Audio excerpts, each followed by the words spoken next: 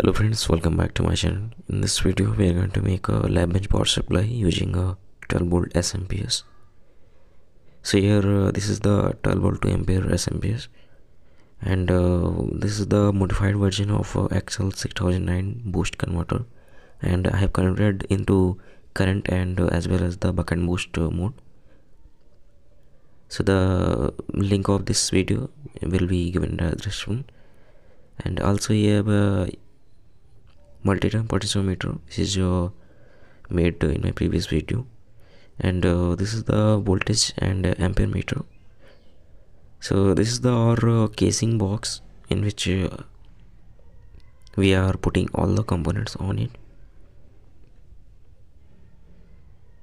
So here first we have to put the voltage and ampere meter on the top of this to as the output current and as well as the voltage. Now put the power switch for the on off of this power supply, and this is the 6 ampere and 220 volt rating for switching the 220 volt AC for SMPS.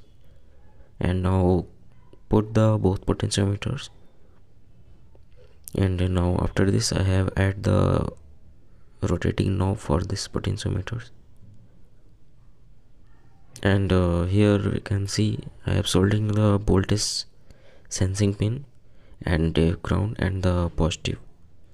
So this potentiometer control the output voltage, and now this is the current controlling potentiometer which can be used for converting the or adjusting the output voltage and as well as the current. Now the connection of this multimeter or the voltmeter.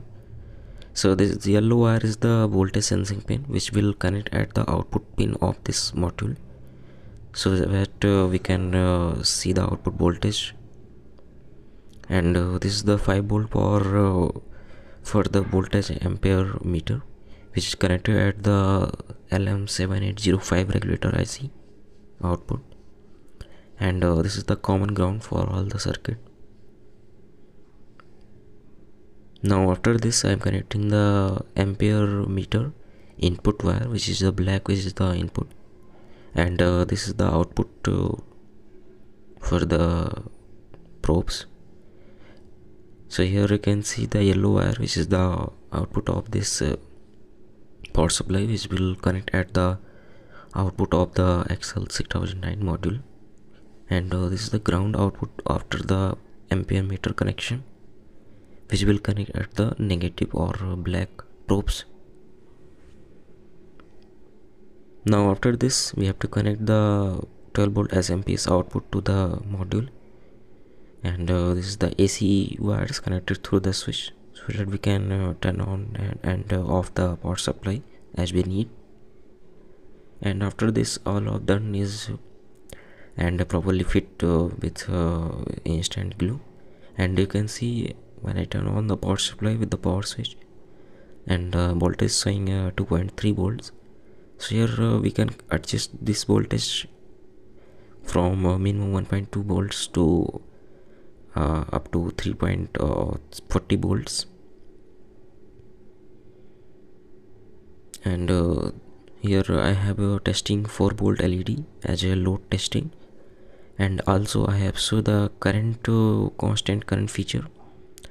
So here the output voltage is 1.1 volt. Now I am increasing above, so the LED is glowing, and you can see the current consuming is 0.1318. Now at this point you can see the voltage almost 4 volt, and the current requires this LED is 0.5 ampere.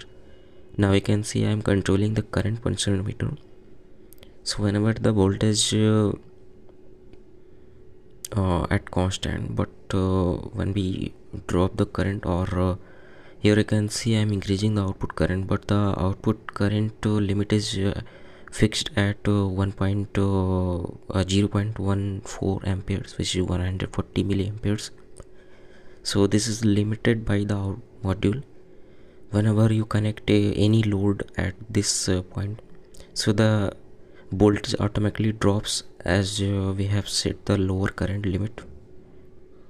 Now here can see I have set the output current at 0.18 amperes, which is 180 milliamperes, and you can see the voltage knob is not working because the current limit is activated. And you can see here I'm trying to charging a lithium battery, which is a 3.7 volt battery and 500 milliamperes. So you can see for the charging current I am selecting the output current is 500 milliamperes, and the voltage is 4.2 volts for the 3.7 volt battery. So you can see I am connecting the battery with the output probes. Now you can see the maximum current taking by the battery is 0.47 amperes, and you can see I am controlling the output current or the charging current of this battery. So you can adjust the output current as well as the voltage. So this is the today's video of this lab bench power supply, which is very cheap and compact. So if you like this video, please like and also share your opinion in the comment box. So thanks for watching, and I'll see you in the next video.